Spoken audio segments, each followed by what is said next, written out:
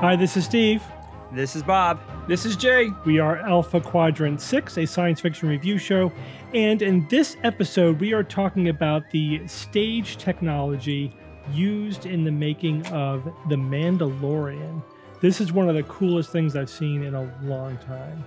Well, they have a breakthrough setup that has been fun. It's funny when I say breakthrough. Components of this, with their final setup that they ended up using to shoot season 1 for The Mandalorian, go as far back as some of the first special effects movies ever made, where they would project, a scene onto a screen that was kind of obscured by background and shrubbery or whatever. For King Kong, as an example, it was actually a projection of action.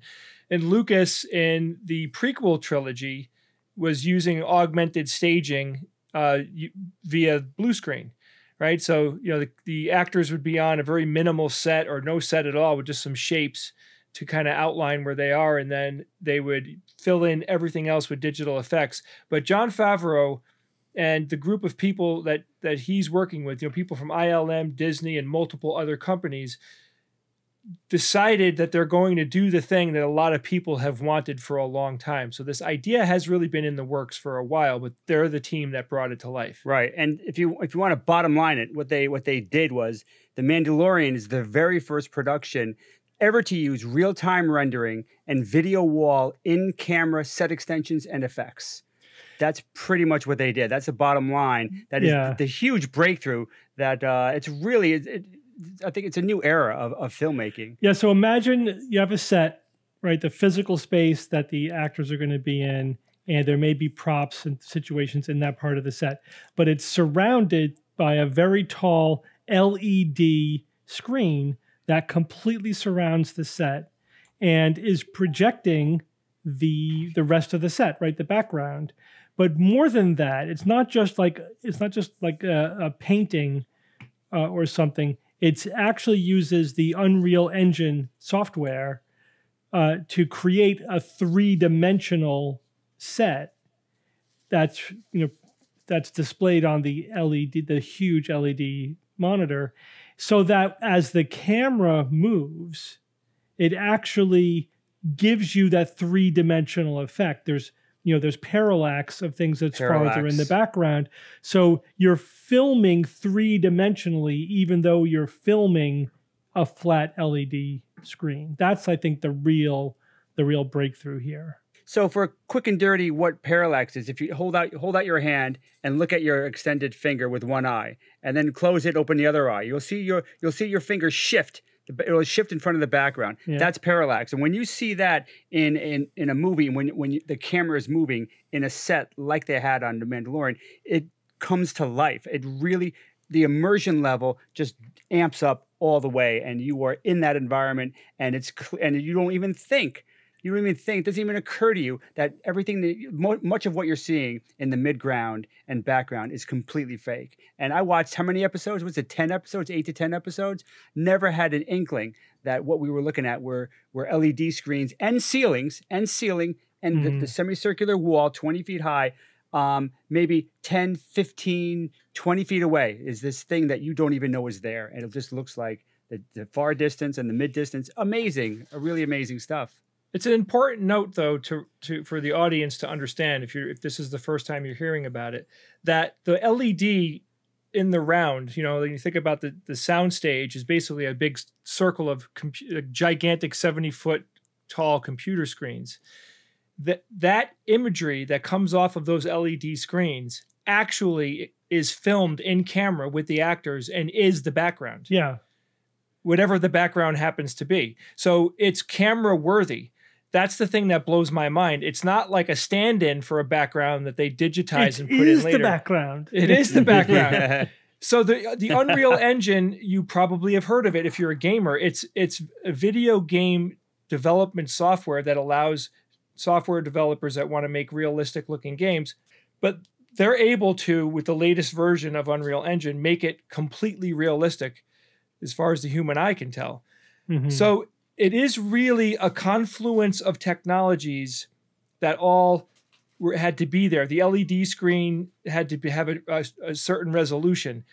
And of course, pricing had to come down. The Unreal Engine, software had to work fast enough. There can't be a big delay. It had to be super fast. But the thing that blew my mind too was listening to Jon Favreau talk about the last couple of movies he made before The Mandalorian and how they completely influenced and gave him the ability to do this. So as an example, he did The Jungle Book. Remember The Jungle Book live action? That little kid. I wondered how they made it because it looked like he was in a jungle and I knew the kid wasn't. I just knew that, of course, they didn't shoot this in a jungle. So what they were able to do, they, of course, were using blue screens for that. They didn't use green, I guess, because they wanted to stay away from the color green for obvious reasons. Because, the background color could be whatever you want. You just tell the computer, take this color as the green screen or whatever color it is, and it'll use that as the fake background. So bottom line is, he had a couple of things going on. He had minimal practical sets. He wanted some set items to be there so when lighting was coming down, say, on the actor, it showed the proper shadows, because shadows are one of the things that are very, very difficult to achieve in post-production. And the other thing that he wanted was reactive lighting, meaning like when a herd of elephants walk by, there's subtle lighting changes that the human eye picks up that we as humans are very used to seeing that adds to the realism of something that we're looking at. So he had back then a big LED screen that would just have large, white and black shapes going across that he later would say, okay, these will be the elephants walking by. So the lighting on the actor looked legit. Really cool. And it was, definitely, state of the art as far as filmmaking goes. But then when they got into making The Mandalorian, their first version that they came up with was that the green screen would actually move with the camera. So there's always a green screen behind the cameras. That's another hurdle that they had, is they have to reset the entire stage if they want to move the camera 2 feet to the left because they think it would look better. You don't just move the camera. Everything has to shift in order to accommodate that camera move. So they thought we would have a movable, green screen, which I thought was a really cool idea. But then that evolved into, screw it, let's go for full LED backgrounds. And they were able to pull it off. It wasn't a small feat, guys. This was a huge deal. Yeah, there's a couple of technical details. Like the first thing I thought of was, well, I thought you couldn't film a screen because you get the moire patterns. Flicker. Right? Yeah. And you get like that flickering. You ever watch like, if you're watching a TV, sure, in a film, like there are interference patterns basically, but they were able to digitally correct for that. So they were able to eliminate that. And then the other big thing was, because again, there's a real set. In fact, like in one set, there's the ship, the Mandalorian ship, which is sort of built like a third of the ship physically exists in the set, and it's flush up against an LED projection of the rest of the ship, right? Yeah. Yep. Seamless. So, but the human eye is so sensitive, we would pick up subtle differences in the color. So they had to color correct the set to the LED background so that it was seamless to the human eye. So that was sort of the big post-production thing, was basically making that transition go away by color correcting. Yeah. If you combine that, the physical set seamlessly mixing with the LED background with, color corrected, interference pattern is gone. And then with the Unreal Engine, it's all three-dimensional. So now you just have a camera filming the LED and it all works seamlessly.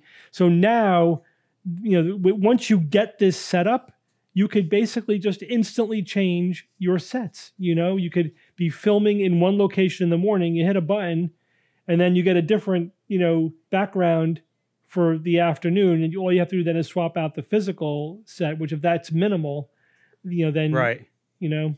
Or conversely, you could film a 10-hour dawn. It's dawn or sunset for 10 hours.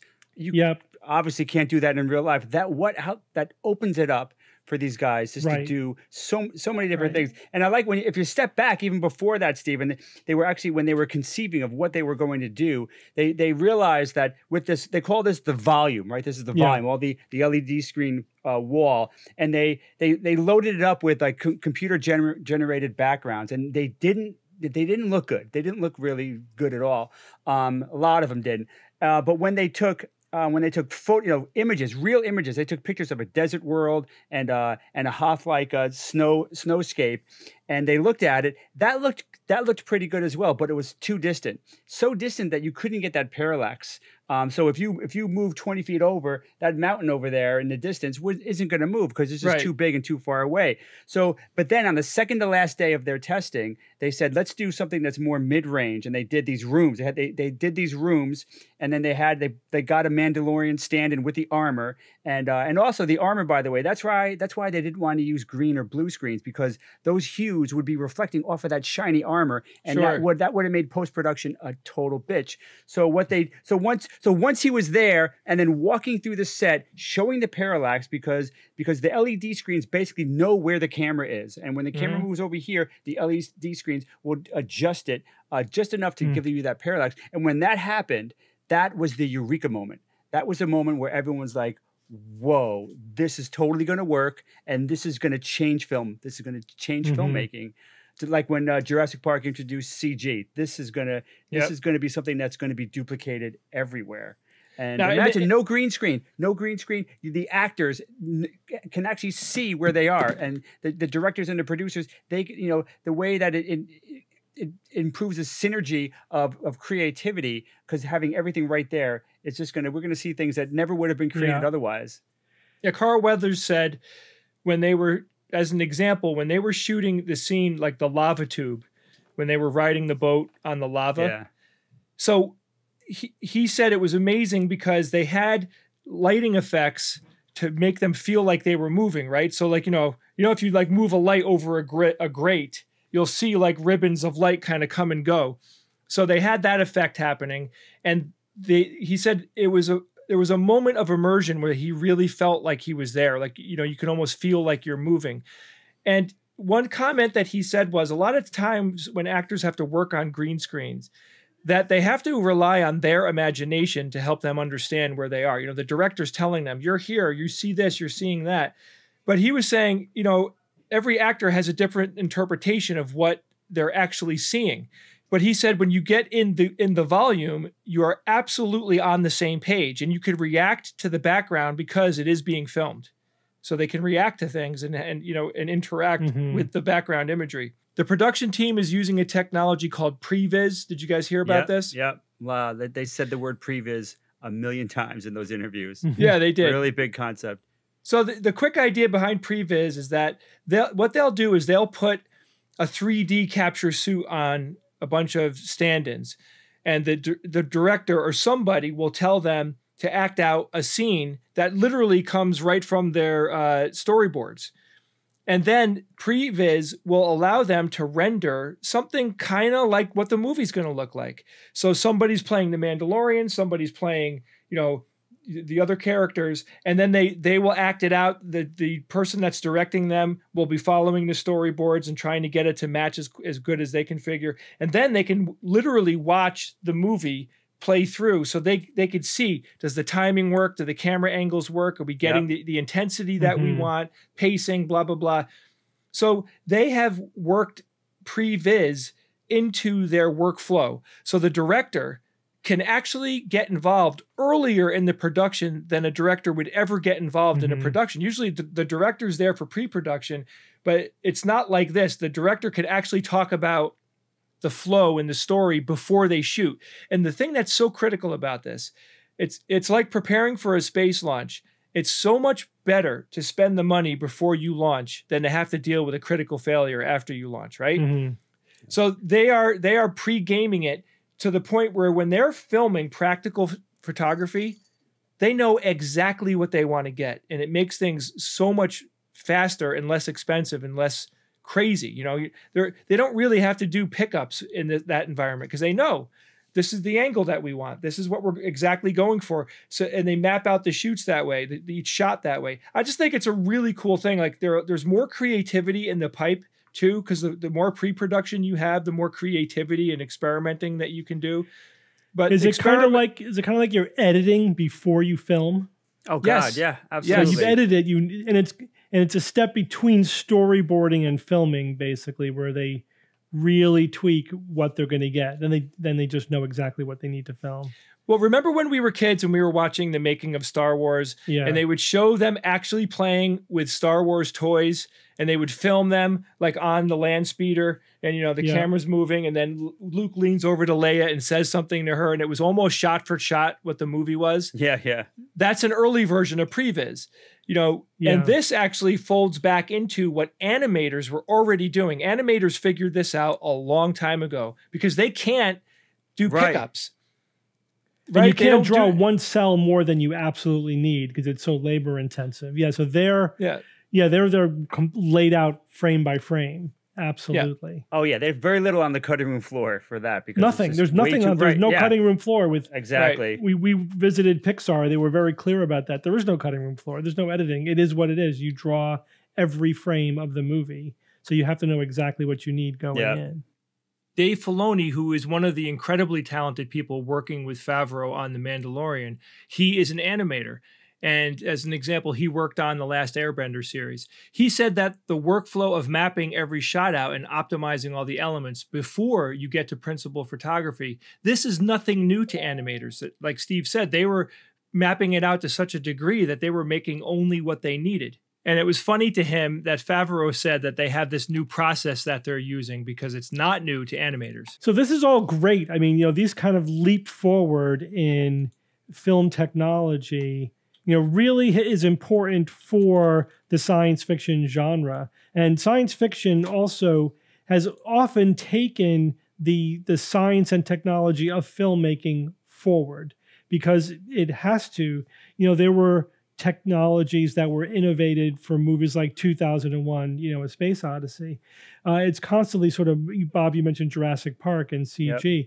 So the in a way, almost the story of film technology is almost told, science fiction movie to science fiction movie. Right. And The Mandalorian is another example of that. And then, of course, once the technology gets perfected and, it's cost effective, then directors and writers and movie makers can really start taking advantage of it. They can think about how can we exploit this technology to help us tell stories in new ways. So rather than just using it to create things that we already can create in other ways, what can we create with this new technology that we can't create in the old ways? Yeah, and we haven't even seen that yet, but I think.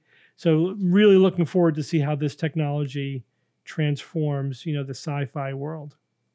It'll be really cool to see other productions start picking up the technology. I don't know how much of it is proprietary or if they would even hold other people back from using it. Because you can't stop someone from building their own studio with the screens. I'd love to learn about how much is really owned and if they're going to be doling it out or what they're going to do.